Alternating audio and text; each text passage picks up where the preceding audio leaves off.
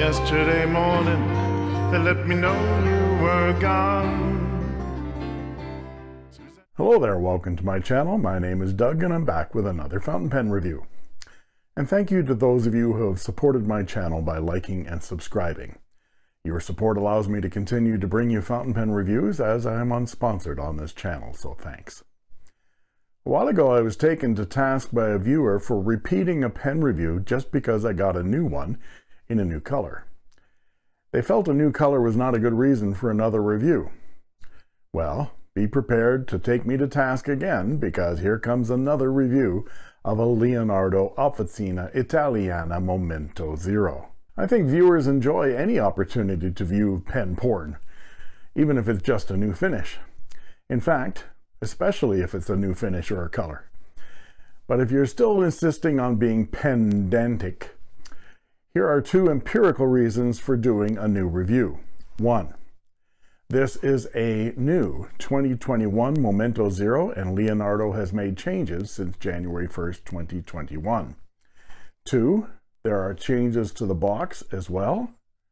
And 3, well, this is my YouTube channel, and I'll do what I damn well please, so... This is the 2021 Leonardo Officina Italiana Momento Zero in a new color, Prugna, which translated from the Italian means pregnant plum. I hope this one has babies because I love it. And today I want to compare the redesigned 2021 Momento Zero with my 2020 Blue Hawaii Momento Zero. And I'll also compare it with the Momento Zero Grande. So let's be pedantic together, shall we? Right now.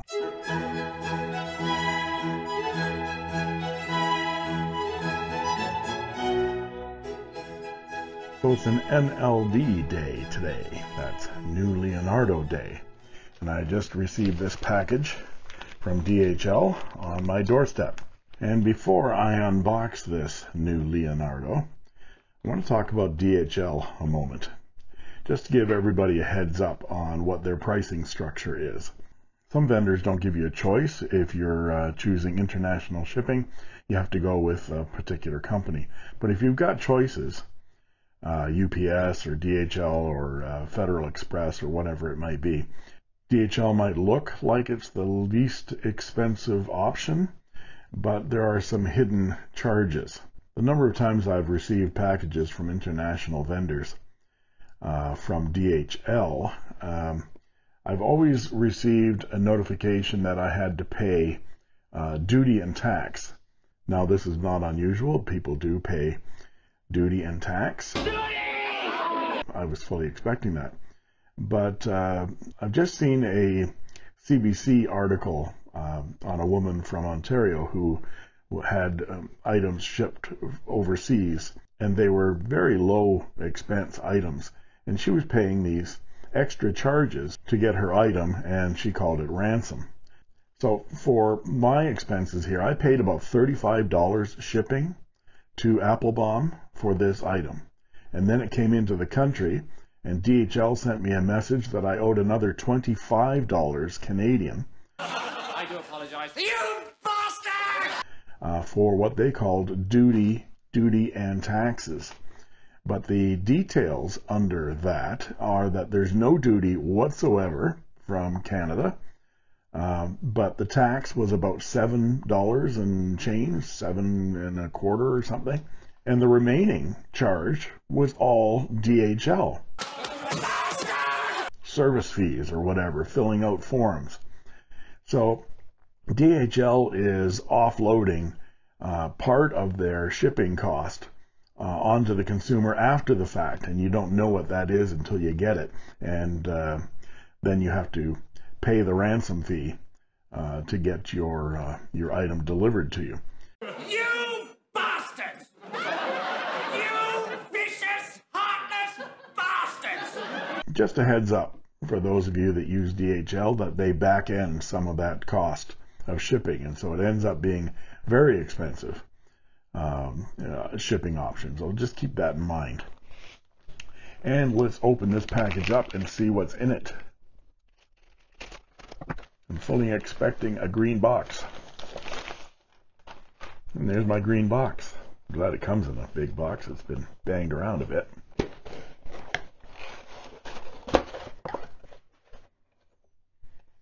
Well, I got a nice note from Annabelle. Hey Douglas, enjoy your new pen. Very nice. This pen has been worked on in-house by nib specialist Annabelle. Thank you, Annabelle. I asked for them specifically to work on this pen for me. Oh, and I've got a special edition storyboard.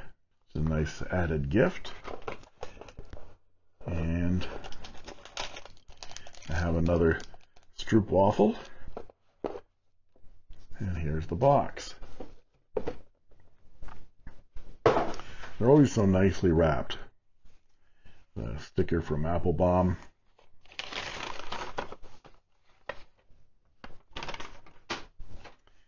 And here we have the Leonardo.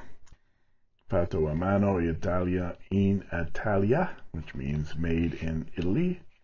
Handmade in Italy. And there's the black embossed Leonardo, very classy. And there is yet another box inside. And here is the padded case. And let's open it up. And there's our pen. Padded Leonardo case.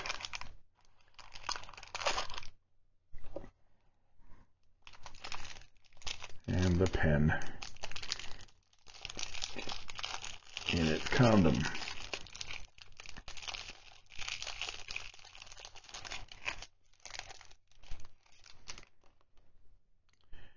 This is the color called Prugna. Prugna, I don't know whether I'm pronouncing that correctly, but it's Italian for plum. And it is just gorgeous. Let's get rid of this tag. There we go. And see it next. It's much more muted than the Blue Hawaii is, but it's no less stunning. And this one is $357, and this has the rose gold trim. So let's put it up next to, there we go. So you can see the difference in the gold. And I thought this would make a really nice match with Iroshizuku Yamabudo, and this pen is just gorgeous. I can't wait to write with it and then review it. Something to look forward to. And what I'd like to do today is go over the parts and features of this pen, show some size comparisons, some measurements, and then provide a writing sample. After the writing sample, please stay tuned, as I will talk about what I like and what I don't like so much about this pen. First, let's look at the differences between the 2020 and the 2021 Momento Zero. We'll start with the packaging here, because packaging and presentation is really, really important. There are a few minor changes in the packaging, starting with the outer sleeve. They've added some text to the 2021 with this ... more than 45 years of experience from father to son. And the story goes on. ... And an added graphic to the back that says 100% 100% Italiano, which means not made in China. On the inside, there are some differences as well. There is an added tassel to the 2021 pen, where the 2020 didn't have the tassel. And that tassel has the Leonardo wings on it. The booklets are identical, except for the 2020 model is about 3 millimeters wider, which makes it that much easier to close the lid on it. And then there's a difference in the warranty cards. The 2020 says made in Italy, and the 2021 adds the Instagram and Facebook addresses, which are still the best way to get in touch with Salvatore, as he handles both of these accounts. We interrupt this program to bring you a special report. Just want to pause here for a moment and focus in on these two cards. I'm noticing this while I'm editing. The one here says made in Italy, and under my thumb it says original quality, worked by hand from a solid bar, guaranteed for life against any manufacturing defect. And the 2021 has all the social information, but nowhere does it say that it is guaranteed for life or guaranteed at all. So that's interesting. I'm going to put a note in to Salvatore on Facebook and see if he answers before I publish this. So I sent a Facebook message to Salvatore and asked him about warranty and also about the seeming lack of 14 karat gold nib options on the 2021 Momento Zero and Furore lines, and I talk about that later in the video. He graciously answered my questions within 8 hours. Here's what he said. Dear Douglas, thanks for your message and for the review. I'm sure it will be perfect as always. Haha. Some points to clarify about Leonardo collections and the nibs.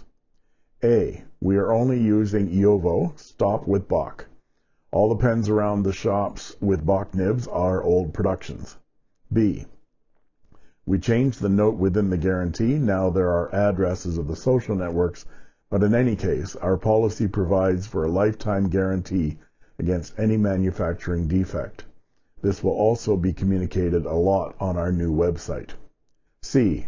Even the Furore will now be assembled with Jowo nib. Steel and gold have the same design.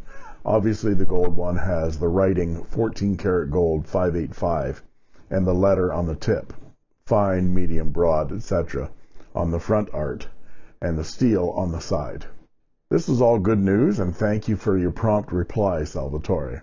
This is what I had suspected and had been told by Salvatore previously, that on January 1st, 2021, Leonardo stopped using Bock and switched all production to Jowo. The retailers will still have stock of the Bock nib pens until they've sold them all. So again, check with your retailer. Leonardo continues to warranty the pens for life against defects, as they had previously, and they are building a new website, which is great news. Plus, Jowo 14 karat gold nibs are available, even though the online retailers I've seen don't show that option. So again, speak to your retailer about availability and pricing. It might actually take some time for the online retailers to change their websites. We now return you to the previous broadcast. Please stand by for further details. We return you now to your regularly scheduled program. Those are the changes in the packaging. Now let's look at the pens. Here is my 2020 Momento Zero Blue Hawaii, and this is the 2021 Momento Zero Prugna. Prugna is number 357. These are numbered but not limited editions. Leonardo relaunched the Momento Zero for 2021 in 9 finishes, including 2 new colors, this Prugna and Alga. The other colors are Blue Hawaii, Positano, Sorrento, Horn, Lavanda, Iride, and Pietra Marina. All of the 2021 Momento Zero colors are available in 3 different hardware finishes, rhodium, gold, and rose gold plated. They come in EF, F, M, B, and 1.1 stub steel nibs. The 2 new colors, Prugna and Alga, are both spaghetti resins, like the Blue Hawaii. I assume that means it is a stacked acrylic resin and not that there's any pasta content, al dente or otherwise. Now kindly remove that spaghetti from my poker tape. The hell is so funny? It's not spaghetti, it's linguine.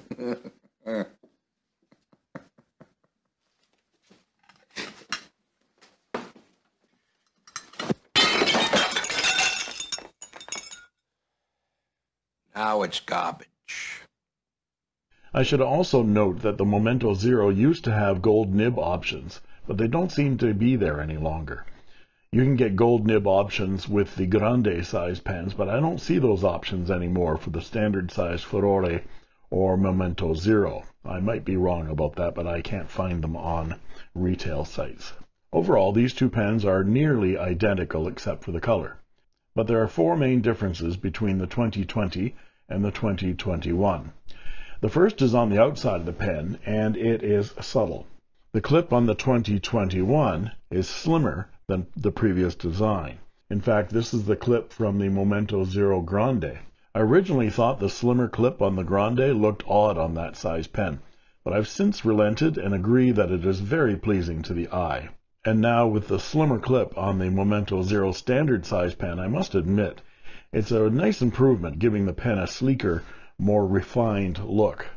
You'll also notice that the round flat part where the roller is attached is also slightly different in shape. A squarer look, which is nice. For the next and most important change, we have to open the hood. The uncapping of the pen is the same one turn for both pens.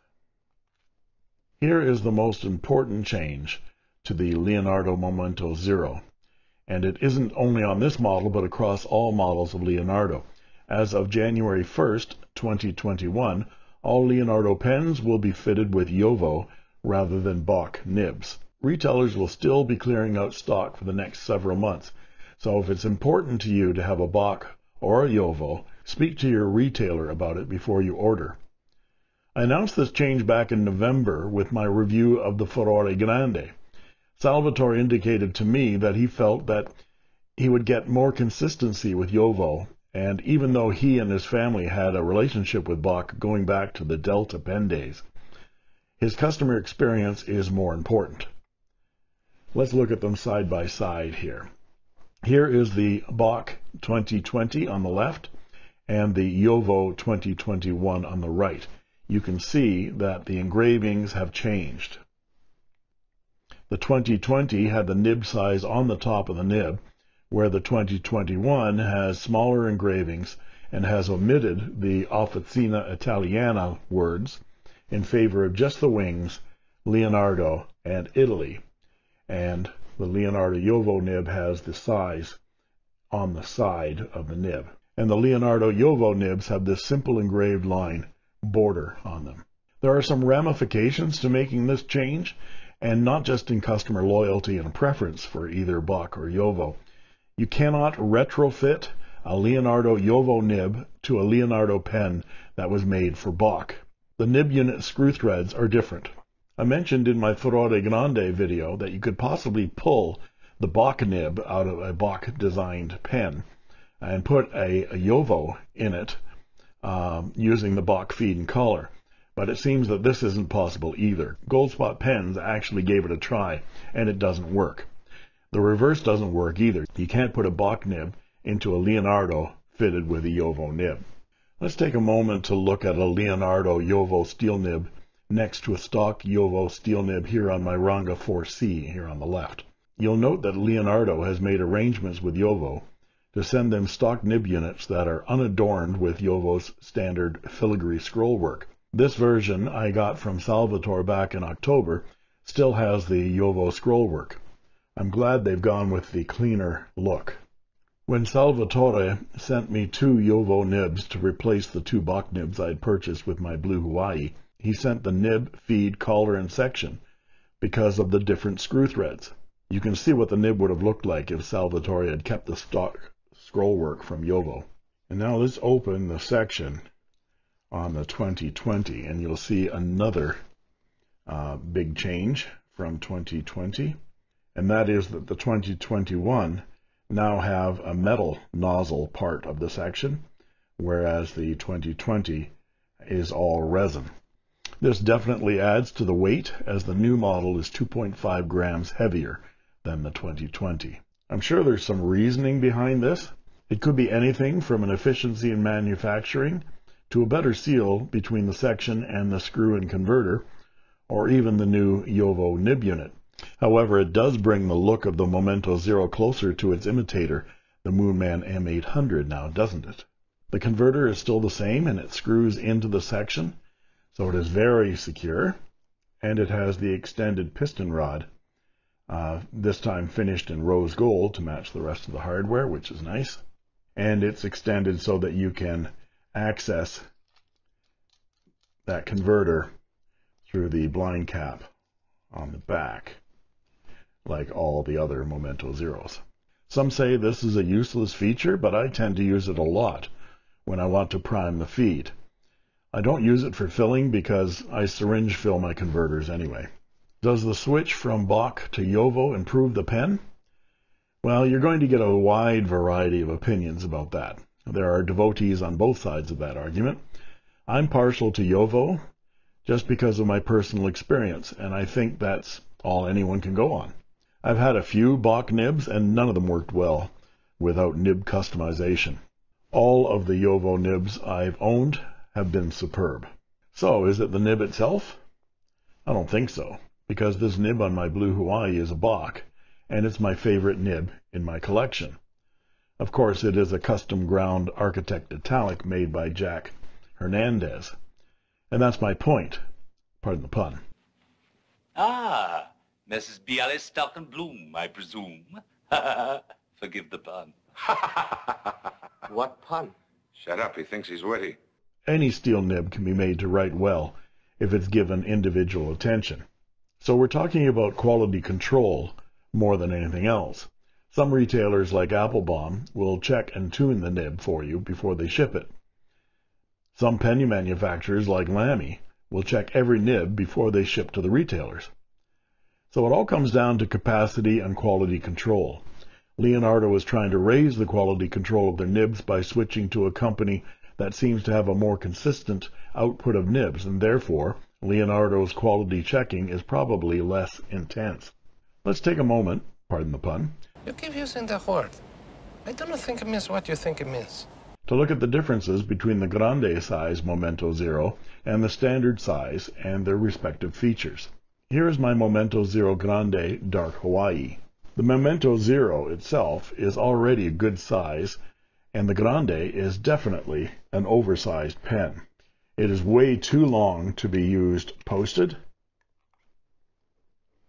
Although you can write with it posted, it is very long, where the regular size Momento Zero can be used posted or unposted comfortably. Other than size, the big differences between the standard and the Grande are that the Grande is a piston filler and has an in-house ebonite feed. The nib and feed on the Grande are not removable, and there is no ink window to see the ink capacity. That means if you want to clean out the Grande pen for an ink change, you're going to be cranking that piston over and over again in water until the pen runs clear, and then you have to let it dry out before filling it again. I bought this pen from Applebaum and paid $227.19 Canadian, and that's after my 15% discount. You can get a 10% discount by using the code FRIEND, F-R-I-E-N-D, at checkout. But you can get the full 15% discount by simply posting a review on Yoast website after your purchase. And that 15% would be for your next purchase. That's a pretty easy thing to do for an extra 5% off. Now let's look at some size comparisons. And here we are with the 2021 Leonardo Momento Zero Prugna with a 2020 Leonardo Momento Zero Blue Hawaii, a 2020 Leonardo Furore Salt, a Moonman M800 Amber, and a 2020 Leonardo Momento Zero Grande in Dark Hawaii. Now let's look at them posted. And here they are posted. These are all Bock nibs with the exception of the Momento Zero Prugna, which is a Jowo. The Blue Hawaii and the Furore are both Bock nibs, but they were cut into Architect Italics by Jack Hernandez. And the Moonman M800 Bock nib was customized by me to write properly. Now let's look at some measurements, and I'll be back with a writing sample.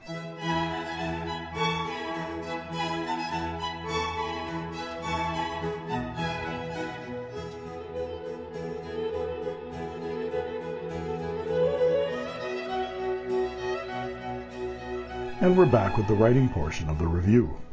This is Clairefontaine 90 GSM paper, and this is the Leonardo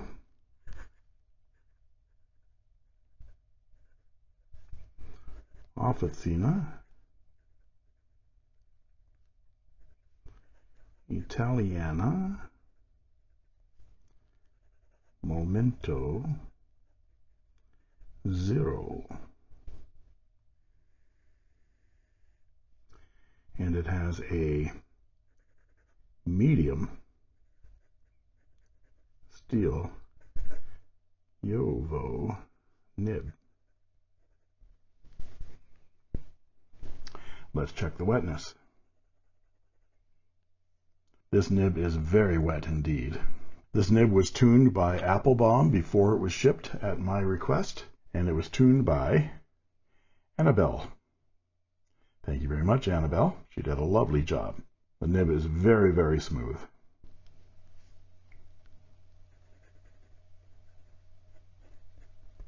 And the ink today is Iroshizuku Yamabudo, which I think is a very nice match for this pen. Here are some close matches with Yamabudo from inkswatch.com. As to line variation, that's no pressure. That's a little bit of pressure. And you see it flexes a little bit, but this is not a flex nib, and it is very stiff. I wouldn't even say it has any bounce to it. Comparing this line to my Richard Binder chart, it is a 0.6 millimeter line, which is a Western medium, no surprise, and a Japanese medium to broad. And for our quote,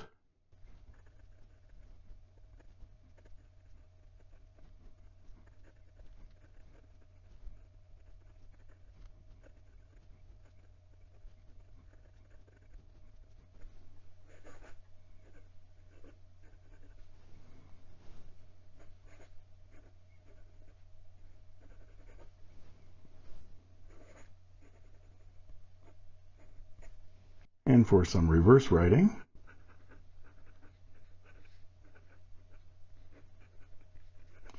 it's not quite as smooth as the other glassy side, but it actually writes, and it writes with a bit thinner a line. So that's a possibility. And some quick writing.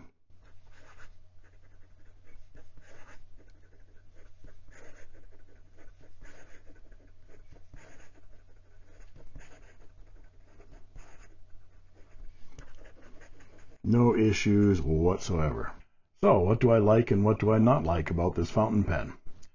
Well, if I didn't like the Momento Zero, I wouldn't now have two of them. And I wouldn't have three Moonman copies either. And one of these has a Bock nib, and the other two have, surprise, surprise, Pen BBS nibs. There's just so much to like about this fountain pen. On the Momento Zeros, I just love the look of that spaghetti resin. And this new plum color is so rich and burgundy. The rose gold hardware is a perfect match for this color as well. The new Jowo nib writes like butter, and the pen is just perfect for my hand, posted or unposted. Yes, the Grande is a bigger pen and is a piston filler with an ebonite feed, but the Momento Zero has a nib that writes like glass, is very comfortable and balanced, and is drop-dead gorgeous. It comes in 9 different colors with 5 nib options and 3 hardware options. There's also a new series called the Pura, which is a frosted translucent acrylic in 3 colors, blue, orange, and gray. And finally, I have to say something about Leonardo as a company. As far as I know, this is the 3rd generation of the flagship Leonardo pen, the Momento Zero, since its inception. I know the first generation only had 2 cap rings on it, and some had piston filler options. I'm not totally up on my Leonardo history. But in only 5 years, Salvatore has made design refinements and revisions to his flagship pen model to improve the design and please his customers. How many other pen companies listen to the customers like that? Plus, even though I think any pen over $50 is expensive, I now own 5 Leonardos, and I buy these pens with my own money, and I'm on a fixed income. You notice I don't own a Mont Blanc. I guess what I'm trying to say is that Leonardo makes it possible for me to get into the ballpark of top-tier handmade fountain pens. And there seem to be hundreds of variations, special resins, celluloids, limited editions, flex nib options, and custom collaborations on the acrylics going on with Leonardo. I'm on the Leonardo Facebook page, and I'm seeing those variations all the time, and some of them are just stunning, not just in their looks, but also in their prices. There are Leonardos that are thousands of dollars and up there with the most expensive and exquisite Viscontis and Auroras. But there's always a model and a price point that gets you into the game. We shall see how well Visconti competes when I get my new Visconti Mirage and compare it to a Breeze, Van Gogh, and a Rembrandt in a couple of weeks. And there you have it. If you like this video, please like and subscribe, and don't forget to ring that bell to get instant notifications whenever a new video is posted. And that just leaves it for me to say thank you for watching. And that's all she wrote.